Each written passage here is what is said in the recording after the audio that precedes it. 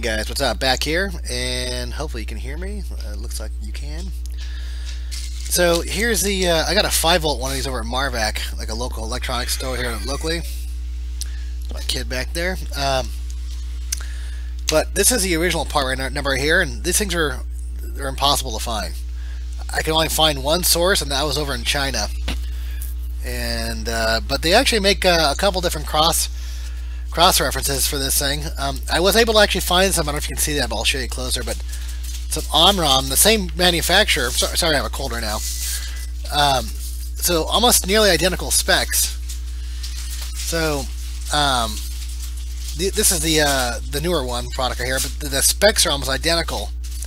The only difference I can see is the coil's a little bit different, but the contact points are both 1 amp, and the ratings are kind of the same, or pretty much exactly the same. 1 amp, you know, the contact ratings, you know, same material, same exact everything. Just one is see-through and the other one's not. But also NTE Semiconductor, National, I forgot the name of their name, but NTE also makes one too. But I'll put all the parts number in the description of the video, and I'll put this thing back together. So on my antenna switch, hopefully again, we'll see. Alright guys, hopefully you can see what I'm seeing here. Here's the new thing of relays I got. Let me pull off.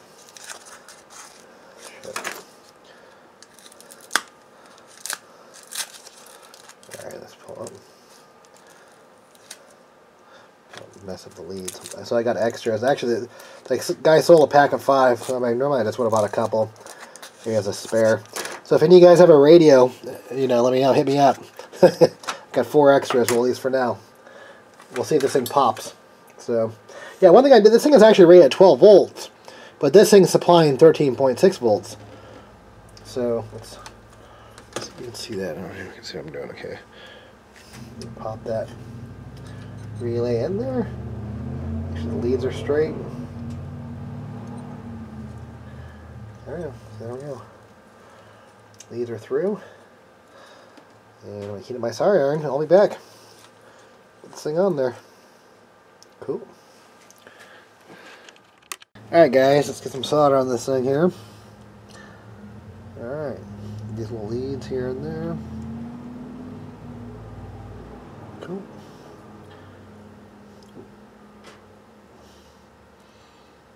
Oh shit. Gotta make sure those don't touch. Okay, I'll do a continuity test for that one. Make sure it's not having issues with that. Heat up that hole. This is a hot soldering iron here.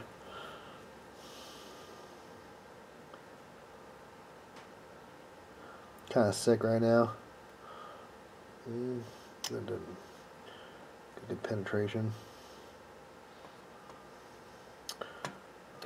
There we go.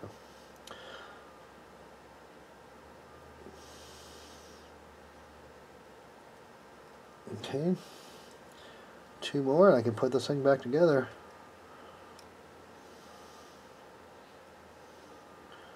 Okay.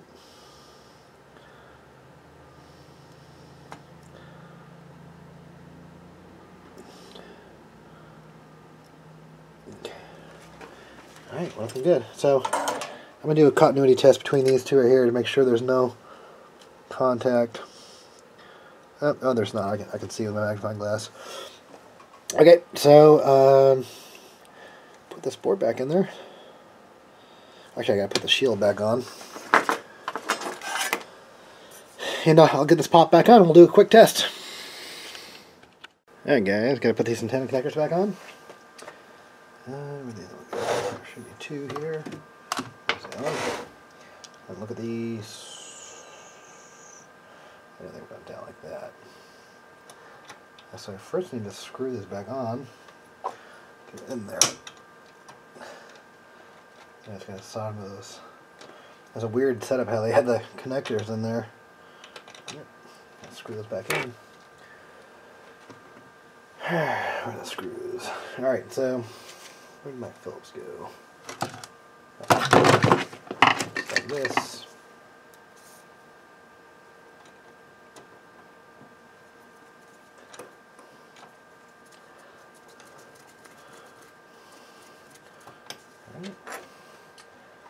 Alright, so I'll get that going. Come back. Alright guys, just gotta solder this. I guess I don't need to show you all these steps, but some people like actually watch all this stuff, but not everybody. I gotta solder those connectors. It's a weird setup. They have like a resistor, and it just, they don't actually solder right on there. It's like I have to put like a patch through there.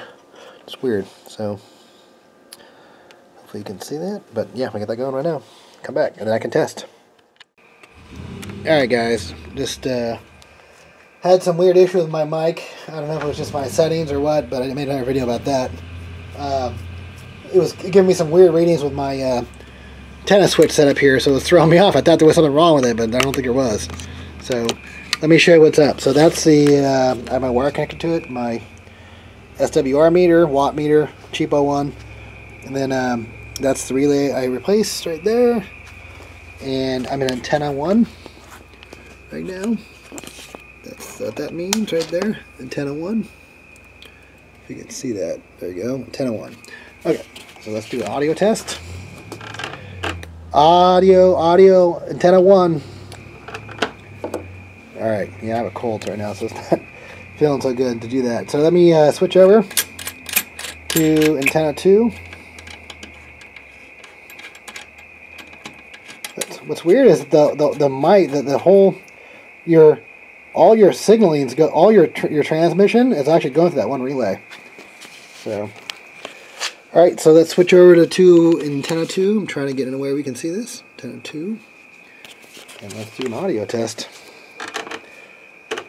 Audio on antenna 2. So both the antennas work again. Cool, cool, cool. Alright guys, cool. Got my antenna switch working again. So, awesome, awesome. Yeah, so if you guys, anybody else having that issue, I'll put down the part numbers in the description of what I did to fix this. Where I have the extra, I have 4 extra relays, so if any of you guys need some, let me know, hit me up. But these were the original one was like a see-through one like that. And this is the exact, almost the exact same specs. This is actually made by the same manufacturer. Let's see here, the Omron. But then I also have an NT coming in too as well. But because I didn't know, I was just trying to get something that would work. So, cool. Got my antenna switch working again. Audio, antenna 2, audio.